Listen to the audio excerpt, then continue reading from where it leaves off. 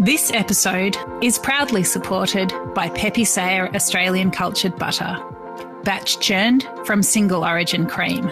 We've got a culturing process, a fermenting process, an aging process. So the butter will taste very different than, I guess, the average supermarket butter. I like to say we make butter makers butter. Like, this is the sort of butter makers would like to eat, simply because of the slow process in which we ferment and age and get the flavour into it. You know, the natural fermentation that gets all the flavours into the cream, and then once you churn it, you end up with this really rich, flavoursome butter that evolves and changes because it's a live culture that's in the butter as well. For more information, go to pepesayer.com.au. Chin Chin's is a crazy busy restaurant, and that has given me and the group and everyone that I get to work with the greatest platform from which to make the most people happy that we can. You know, like that's the goal at the end of the day, where, you know, you say we've had an impact, but the people have had an impact on us. This is the Deep in the Weeds podcast. I'm Anthony Huckstep. It stormed into Melbourne like a reckless teen with a bad attitude and took everyone in the food industry by surprise. But now Chin Chin is one of Melbourne's long-standing success stories, with a Sydney outpost too. What does it take to create a business model that is so successful over so many years? Benjamin Cooper is the executive chef of Chin Chin in Melbourne and Sydney. Benjamin, how are you? I'm very well, thank you. Good, sir. How are you? Good. It's good to get you on the show. You're part of a restaurant that just really took Melbourne by storm and hasn't stopped since. What's things like at the moment? Amazing. It's been ever since COVID sort of disappeared into the background and life tried to get back to normal, the city's been slowly coming back to life, and Chin Chin's been enjoying having guests in the room again. Tell us a little bit about Chin Chin. It's been around for a little while now, and it seems to be full all the time over its lifespan. What's it been like being part of such a success story? Amazing. I mean, we're 12 years old in about a week. It's the longest period of time I've ever spent working anywhere. And it's also the greatest place I've ever spent time working. The group is phenomenal. Like it's even 12 years later, it's still exciting to walk into the venue and to spend time in service and to do events and to cook the food and to interact with the guests. It's like it's always been fun. Tell us a little bit about that. That's interesting that it's the place you've worked at for the longest and that you've also loved the most. Why do you think that is? Good question. I've had an amazing career. Like I've worked for some incredible people, real sort of industry leaders and places that have challenged the boundaries and energetic and whatnot. But I'd never worked with anyone like Chris in my life. He's a phenomenal businessman, but he's also, he's a visionary. And when he sets out to achieve something, he's one of the few people I've ever worked with in my life that is capable of fulfilling the vision. You sit there 12 months out, 24 months out, 36 months out from a project, and he rattles off the idea, and then you get there all those months later and you're sitting in what was so clearly described to you previously. And it's such a powerful, exciting thing to be around. And at the same time, I've never had a boss that's given me the freedom and the opportunity to be myself and to challenge myself and to push myself and to discover who I am as a chef, like Chris has. Like his expectations are huge, but he also offers such an amazing platform from which to operate and discover and to grow and evolve. And I think that's probably why I've stayed so long, and probably why I continue to be so happy being there, because complacency is not an issue. Well, that's a fascinating insight into that sort of world there. You mentioned how you sort of had a license to really go for it with what you do. How much have you changed in this sort of over a decade, and how much has your food changed in those insights because of being allowed that freedom? I feel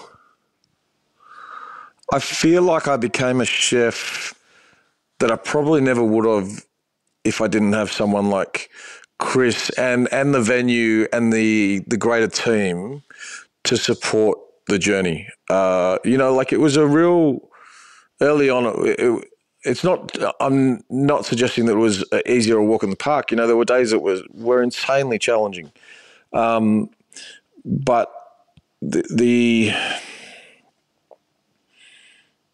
it was never a I need to give up, this is too much moment. It was always I can understand why they're doing it, because they see that I can do better myself. And to have that sort of support is quite surreal. Someone that looks at you and goes and can see within you sometimes more than you can see within yourself. It's amazing that you experienced that with Chin Chin, and you continue to do that, because have a look at your CV. It's quite extraordinary, and you've worked with some incredible people. And I want to delve into that, but take us back to when you were young. What sort of role did food play for you growing up?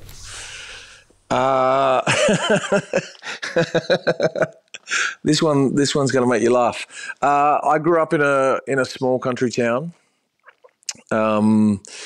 Life was pretty normal for pretty normal Australian upbringing. Small country town, simple food, barbecues and the like. I never really thought much about food until my mum made me a Mexican bean dish one day, and she liked to play on the odd occasion, not always, but on the odd occasion, and it blew my mind. And I was like, that's, like growing up, I would eat bowls of porridge, I would eat cauliflower cheese, I would eat spaghetti with chicken stock cube and butter. Like I was fussy. There wasn't a lot that I was fond of. And my nan was a great cook, like she made, especially, the classic pancakes and scones and so that sort of stuff I love, but like food at a greater level didn't really until this bean dish, and then it was like a light bulb going off in my head. I was like, holy, this is next level. This is like my taste buds were alive, and the flavors and the textures, and yeah. That was a moment. Was a career in food something that you thought about from a young age, or when was the moment that happened? No, originally I was going to study economics law. Tell us about the moment that you moved away from that and moved into food. Okay,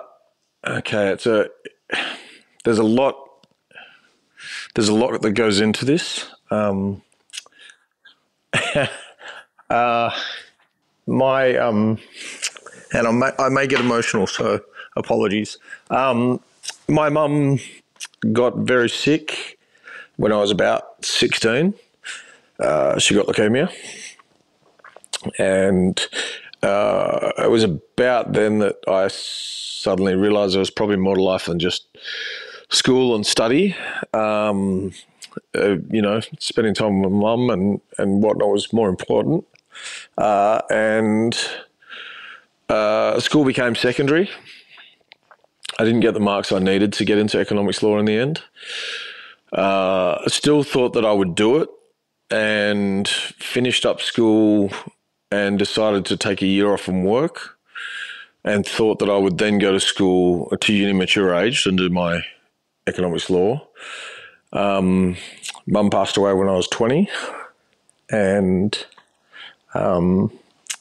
previous to getting to that point, in that year that I decided to take up a gap year, I was fortunate to be working in Manly, working as a kitchen hand and washing dishes in several different cafes and living the good life. I was making incredible money and buying surfboards and bodyboards and skateboards and music and stereos and then one day one of my chefs, a lady by the name of Vicky Harris, who's still a very close friend of mine and now lives up in Queensland. She was ex-Rockpool. She said, maybe you should do an apprenticeship. And I thought, okay, well, that's an interesting possibility. And she said, well, it's 4 years. You do that. I know you've spoken about wanting to do law. You'll be 23. You can finish this and start that. And I was like, yeah, you know what? That's actually a really good idea. Like, if I do that, then I've also got a career to support myself with while I go through law. And that'll be, the best of both worlds, and it'll be a good move forward. And to be honest, the first day I ever spent in the kitchen with her when I moved from being a kitchen hand to actually the first day training as an apprentice chef was one of the greatest days of my life. And I don't think I've ever felt as at peace or at home or at purpose in my life. Yeah. So it was whether it was life telling me that the next year or two would be pretty shitty and I would need good people around me, or whether it was whatever, the world put me in a kitchen, and I'm forever grateful. Well, many people have enjoyed your food since then. In those early days when you sort of took that leap and, chefing was looking like your future, who were the really important people and venues that you worked at and with as you started to build your career? So Vicky Harris, 100%. She used to run a restaurant in Manly called Brazil Cafe, and then Toucan and several others. She's an amazing chef. But then I used to work at Rockpool and Wackpool on my days off. So I worked with Loz, went in and learnt pastries from Loz at Rockpool, Lorraine Godsmart. Met Michael McInerney through that group, ended up working with Mikey in London for over several years. Met an incredible array of people through the Vicky and the Rockpool connection. Used to go and work at Bistro Moncur on my days off. I basically, for 3 years, I basically was either labouring for a friend of mine doing demolition on my days off, or I was working in other restaurants. Wow. What was it that was driving you to be doing so many things at once? I have a really high level of energy. Like, even, today at 48, I'm still incredibly energized and driven, and I go to the gym on my breaks, and I walk in the mornings, and I have a busy brain, and I like to be doing things. I think I draw my sense of life satisfaction from the act of doing. And very early on, I connected, and I spoke earlier about Mum, and Mum's losses played a big part in my life and my life view.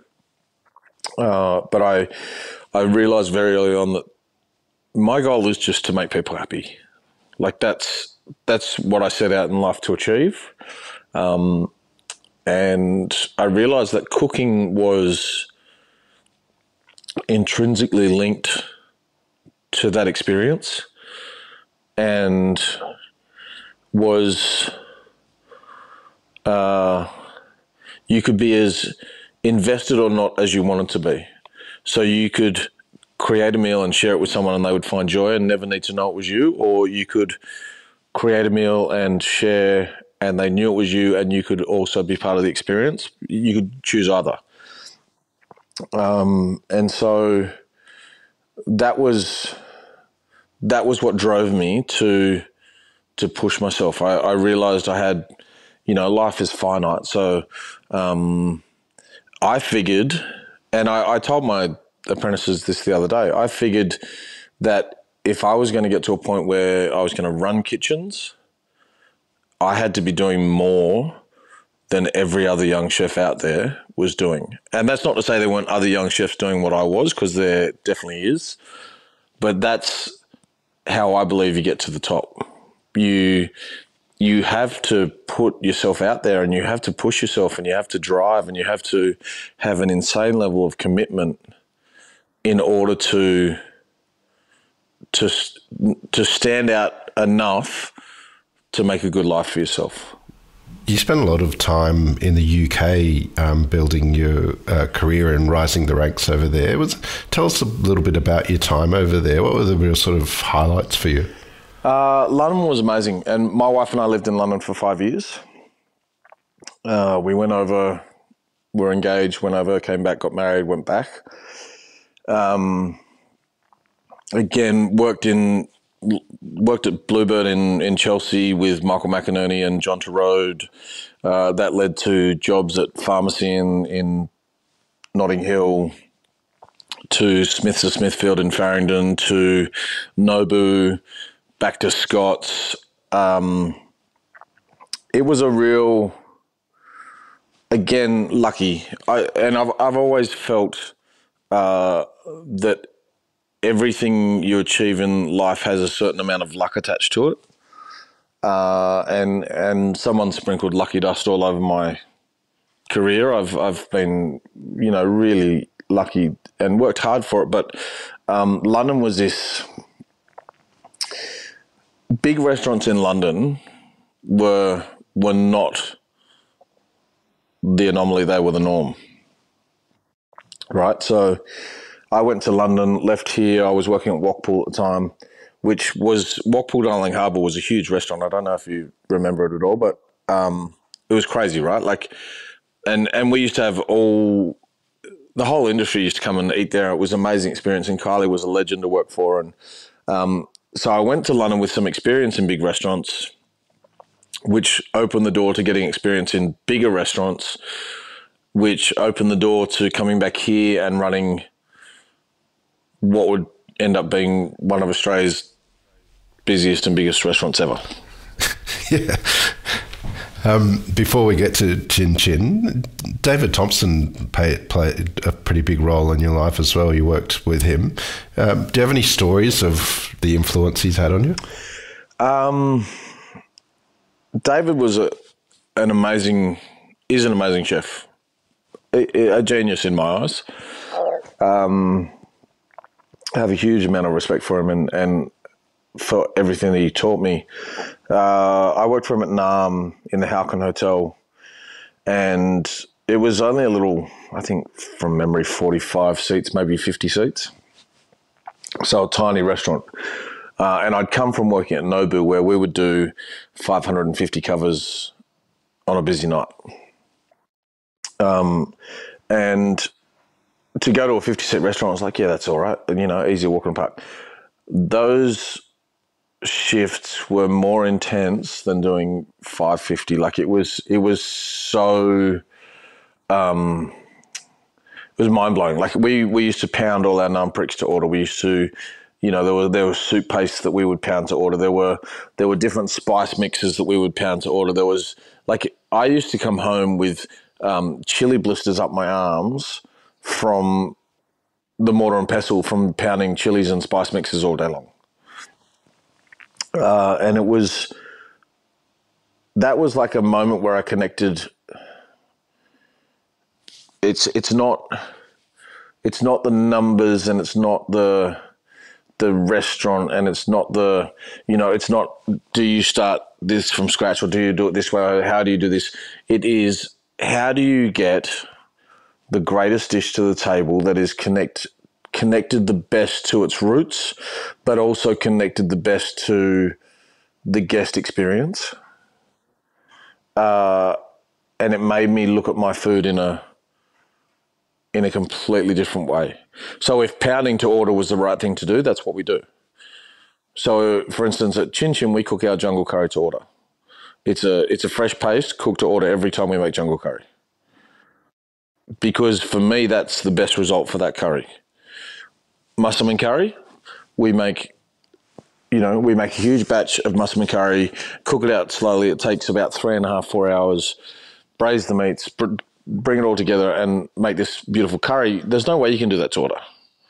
The process dictates that to give it the most respect you can, you have to follow that. But for me, jungle was, so we do it to order, right? I think that's a really important thing for chefs to find and to come to terms with within their own food, that you can have myriad different ways of doing things and myriad different techniques that you can use and myriad different levels of expectation that you can deliver within a set space. I've always said to my chefs and the chefs that I'm fortunate enough to be able to work with every day and that I get to spend time with, we may not have a hat, we may not, but I've never cared about that because in my training, I've worked in 3 Michelin star restaurants, 2, 1. I've worked in 3 hat, 2 hat, 1 hat. If there's a technique or an experience from any of those places that I want to use at Chin Chin to create a dish, that's what we'll do. You don't do cafe food because you don't have hats. But if cafe food is amazing, then there's no reason why you can't do cafe food in a hatted restaurant. You just change the process, right? Does that make sense? And so that was, that's what London taught me. Take all of your experience. I worked in catering. I worked in in an events place. Utilize all the knowledge you can and bring it all together always. After the extraordinary experience abroad, what was it like for you coming back to Australia? Initially weird because my wife's from Melbourne, so we moved to Melbourne. I grew up in New South Wales. So it was almost like not being in Australia, but being in Australia, because prior to going to London, I hadn't spent a lot of time in Melbourne. I loved it, the few visits that we'd had, but it felt more like still being overseas. It's a really great cosmopolitan city. It's got a huge European influence. It's the dining experience is probably similar to what I experienced in London. So I didn't really, it was weird. Where did you find your feet, and what were the venues that you sort of jumped into when you did get back? Started as a sous chef at Ezard, ended up head chef about 6 months, 12 months later. I can't remember actually. About 12 months later, I think. Was head chef / exec chef of Ezard Ginger Boy for up until the opening of Ginger Boy. Ended up head chef at Long Grain for a while. Worked at St. Ali in South Melbourne for about 5 years. And left St. Ali to come and work for Chris. Tell us about how that happened. So about 12 months before I started working for Chris, he said, I received a message saying that, there was work and was I interested? And I've always been incredibly loyal to wherever I'm working. And at the time life was amazing and everything was good and I was being pushed and the boundaries were there to challenge. And so I basically said, look, life's good at the moment, but if things change, for sure. And fair enough, 12 months later, things had changed and I came and saw Chris and Chin Chin was about to open and he had this amazing space and incredible team and everyone was energized and it was buzzing and I basically said, oh, look, I'm thinking of leaving and I've got a few ideas and he just looked at me and said, well, you're not making the right decision until you come work for me. And I really respected that and thought, that's a great answer. That's the sort of person I want to work for. And so took the job, and the rest is history. Tell us about your foods. It's very entrenched with Asian cookery, but finding your voice on the plate and the creation of Chin Chin, like where did that all sort of work out, and where did you land on your feet where you were comfortable with your cooking? It's probably there's multiple elements to that answer. My food up until the point where I started reaching senior levels of the kitchen, like I said, I'd worked in so many places and gone and worked for so many different chefs on my days off and read so many books. I think by the time I was a third-year apprentice, I had about 500 cookbooks. I love reading. I've got thousands of cookbooks in my collection now, and I've given away a lot and lost some in movements and whatever. I think I've probably got somewhere around 1,200 cookbooks now in my collection, and another, thousands of other sort of literature books. So I read a lot, and so my experience of food, I landed with Asian because it's what made me happy. But I was reading French cookbooks and Spanish cookbooks and Italian and Middle Eastern and Mediterranean and North African. And I was always intrigued by spice and chili. They're the two things that float my boat.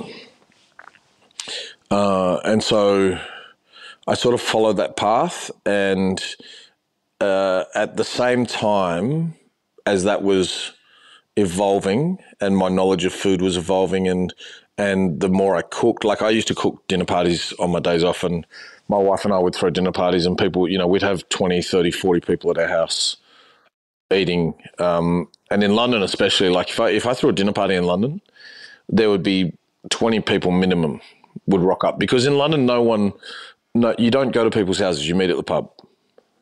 Right. So like it was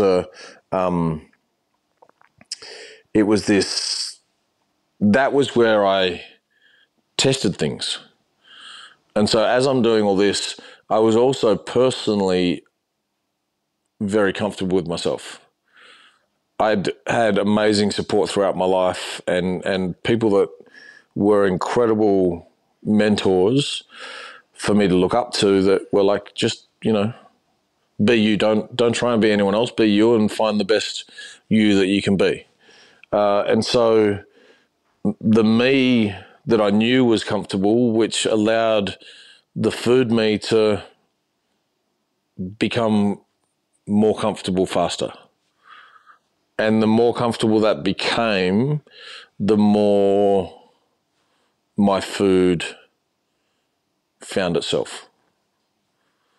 And that was a great journey. But like I said, when I got to Chin Chin, Chris pushed me further and harder than anyone else ever had in my career. And I reckon it was probably year 2, maybe, year 2 into year 3, that really came to fruition, and that my food really started to evolve at a rapid rate of knots, and things started coming together, and I started pushing my boundaries further. Like, for instance, I don't know if you've ever had the rendang at Chin Chin. When I was at St. Ali, I used to do quite a bit of Middle Eastern / Mediterranean food, and dukkha was one of my favourite things ever. And dukkha blew my mind, because most of my training with Asian spices had been, you grind them to powders, refined, blah, blah, blah. But dukkha is all textural and whole spices and whatnot, right? And so when I came to make the rendang and I was looking at the spice mix, I was looking at it going, these spices are pretty similar to what you would find in a dukkha base. And so rather than grind them to a powder and cook them out and then just become part of the flavour profile, I'm going to do a dry roasted Thai style dukkha mix and add it into the seasoning. And suddenly it was my rendang on the plate. It was a rendang that I spent 8 months studying like every recipe I could find to find my version of a recipe that I was happy to serve. And there's elements from like probably, I don't know, somewhere between 8 and 12 different recipes in there. And the spice mix, the way I roasted it and finished it, was the last key. And when you start doing that, then you start to go, this is how my food gets to the plate. This is the journey that it has to take in order for it to be a me dish. Chin Chin absolutely exploded onto the scene. Tell us a bit about the build up to that. What was it like? Like I said, I came on board as it was opening, and took over as exec chef about 12 weeks later due to several circumstances that, you know, are what they are. But it was almost like here's a switch, it's off, it's on. And once it was on, they removed the off component of that switch and just left it. And that's what it's felt like. Like it surpassed all of my wildest dreams. You know, I think it surpassed Chris's wildest dreams. I think it surpassed everyone's wildest dreams. I remember chefs, and I'm not going to name any names because I don't need to, but there were chefs in the early days that were like, oh yeah, you know, you're busy now, but you know, 6 months time or 12 months time, blah, blah, blah. You know, you'll be quiet again. And then 6 months later, they're like, oh, it's still busy, and 12 months. And then 3 years later, they're like, amazing. It's still, you know, I don't think anyone, and maybe that's part of what drives us to keep pushing forward and to keep pushing the envelope. Like the goal at Chin Chin is simple. We have guests to serve and make happy. That's all we care about.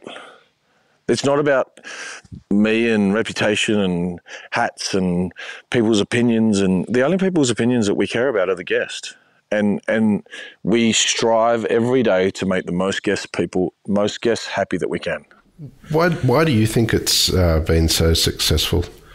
I think because of that, because we do actually, that's the goal, is to make people happy, right? So we strive for that every day, and we challenge ourselves and we push ourselves, and we, you know, I'm not suggesting for a moment that you get it right 100% of the time, but you try and get it right the largest percentage of time possible that you can. We review things consistently, and constantly. We challenge the boundaries of what we think we can achieve. The demographic is almost impossible to pin down. You know, like we have everything from young students through to old couples in there on date night, you know, like in their 70s and 80s sitting for lunch. It's beautiful. And there's no preconceived notion that you don't fit. It's the democratic dining room. A couple of years ago, you opened Chin Chin in Sydney. How different is it to the Melbourne venue, and what's it like for you, sort of executive chef, over the two venues? Look, I'm in an incredibly fortunate situation where I am, that I have an executive chef in Melbourne, Dan Briggs, who runs that venue and does an incredible job, and we have an exec chef in Sydney who runs that venue, Matthew McLeod, who also does an incredible job, and they take care of, you know, all the day-to-day and they do an incredible amount of work, and an incredibly good job. And I get to come in and share my time with them and with the teams, and to do cooking classes and to do special events and to do the things that are layered over the top, the guest-facing stuff and things like that. So Sydney was, for me personally, Sydney was quite emotional because it's where I started my career. And Mum wasn't around, Dad was up in Queensland. There was no real family connection to it, but there was the beating heart of my cooking was started there. So like it was to come back and to be given the opportunity via Chris of opening a restaurant in what I think is one of Sydney's great buildings was incredible. And it was about trying to do that building justice and to do justice to the Sydney dining scene and to respect our guests. To deliver. We didn't want to come up to Sydney and think we're bringing Melbourne Chin Chin to Sydney. We wanted to bring Sydney Chin Chin to Sydney. And I think it's healthy that Sydney Chin Chin and Melbourne Chin Chin, even though they share an undeniable DNA, are slightly different. So it's been, it's been amazing. I love them both. They're both incredible restaurants, and it's a pleasure to be able to work in them. The last couple of years have been challenging for everybody, as we all know. Has the period of time sort of changed your focus and sort of what you want to get out of the industry? Interesting question. I think, if anything, the last couple of years for me sort of made me look at what are the possibilities and what are the opportunities. Like cooking classes largely came out of that. We did some online during lockdown. They were very well received. We'd done, prior, but the online thing made it feasible, and so that became an option and an extension of what we've been able to do as a restaurant group. And doing those is really inspiring. Like it's really amazing to be given the opportunity to sit with a room of people and share your knowledge and passion for food. And so you then look at how that impacts the interaction with your staff and your team, and your passing on of knowledge, and how you're utilising your experience to broaden the value for any apprentices that work within your group. But also what the guest feels is part of the Chin Chin experience. So that it certainly opened the possibilities and the opportunities, and I've loved it. Like the cooking classes are amazing. Yeah. It's easy to stand back and go, look, it was tough and it was hard. And yes, it was crappy. But it was also moments of reflection and opportunities to review and reflect and question. And I like to think we've come out the other side re-energized and driven and moving forward. And that's what I've tried to take out of it. Yeah. I don't know if that answers your question, but yes. Well, you've had the most incredible impact on Melbourne and now also Sydney. What do you love about what you do? Largely what we spoke about earlier. Chin Chin's is a crazy busy restaurant, and that has given me and the group and everyone that I get to work with the greatest platform from which to make the most people happy that we can. That's the goal at the end of the day, where you say we've had an impact, but the people have had an impact on us. I've always felt it's the people's restaurant, and I honestly believe that. And I feel humbled to be able to turn up to work every day and to continue to get to do what I do, that's the joy I take out of it. Like it's such an honor for me to be able to work with my teams at work and with the back office crew and with Chris Lucas, who, like I said, he's for me the greatest boss I've ever had the opportunity to work with. I wake up every morning just driven as all hell to be better than I was yesterday and to deliver more. And whether that means, who knows, maybe another Chin in Australia somewhere, or maybe we end up with one overseas. I don't know what that stuff looks like, but like if the call comes out and Chris says to me one day, all right, it's time for a Chin New York, I'm there for it. Whatever he needs, I'm there. Like I love that people love the Chin experience. Like I've been in Vietnam and London and New York and places all over the world, and people have gone, oh, Chin, yeah, we've had an amazing meal there. That blows my mind. That's at the core of what we try to achieve. I say to my crew a lot, the consistency is king. If you can deliver something that people can have faith in the standard, that's what they're after. That's what they're chasing, and people know that they can say, I've got international guests in, we'll take them into Chin and have a feast. And they know that the guest is going to get the experience, 99% of the time, hopefully 100% of the time, they know that they're going to get the experience that they've told the guest about. That's the goal. Well, Benjamin, it's an absolute honour to have you on Deep in the Weeds today to hear just a bit of your story. Please keep in touch and would love to catch up again soon. And honestly, Anthony, I'm humbled that you asked me. Like it's, I've followed this journey of yours and the people that you've interviewed, and I'm humbled to be part of the crowd that you've had on, because there are a huge number of chefs that you've had on this podcast, and it's been, I've watched it. It's amazing, and their stories are amazing, and to be asked to be part of that journey is, it's really humbling. So thank you. Well, we're honoured to have you on, mate, and we'll have to catch up with you soon. This is the Deep in the Weeds podcast. I'm Anthony Huckstep. Stay tuned as we take a deep dive into the lives of the incredible people who ply their trade in the food and hospitality sector. Special thanks to executive producer Rob Locke for making this all happen.